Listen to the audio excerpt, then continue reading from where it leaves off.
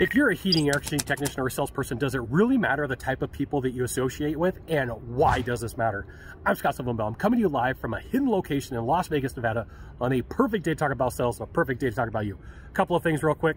I'm right up below a flight line, so there's tons of airplanes flying by. So if you hear some noise in the background, that's not me, it's a jet.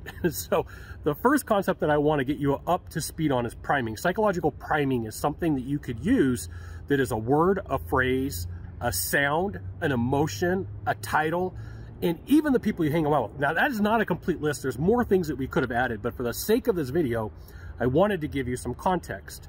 So you and I have influence. So people say, hey, Scott, why do you go to Hawaii so much? Well, every time I go there, you got the aloha spirit and everybody's smiling, everybody's having fun. Scott, why do you go to Las Vegas so much? Because there's that feeling of energy in the air. There's that feeling of success. There's a feeling of winning. So you could take that and multiply it by doing a few things. One, you want to join HVACTechSecrets.com. I'll give you the goods that are not in the Facebook group and not on the YouTube channel. Second, I want to give you the idea or concept of masterminds. Now, masterminds came from Napoleon Hill and Think and Grow Rich. And like back then, there was no internet, the telephones, people really weren't connected. So what you would have to do is imagine hanging out with a person and getting the idea or the gist of what they would say and what they would tell you.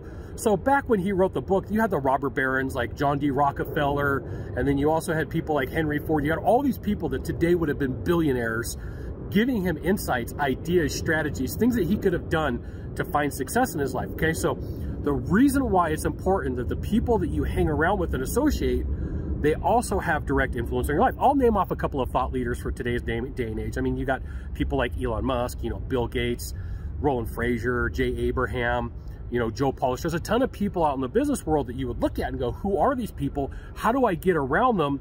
And what do I have to do to get the insights, the knowledge, and the skills that they could share with me to be better at what they do?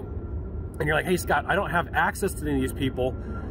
You may not have access to them. What you do have access to is the people around you who are doing well, closing deals, making sales happen, getting club memberships, getting people on board. And the more that you can interact with them and say, hey, can I ask you a couple of questions? When you run into this situation, what do you do? When you've been in this situation, what do you do? And chances are pretty good they will probably tell you. Not everybody.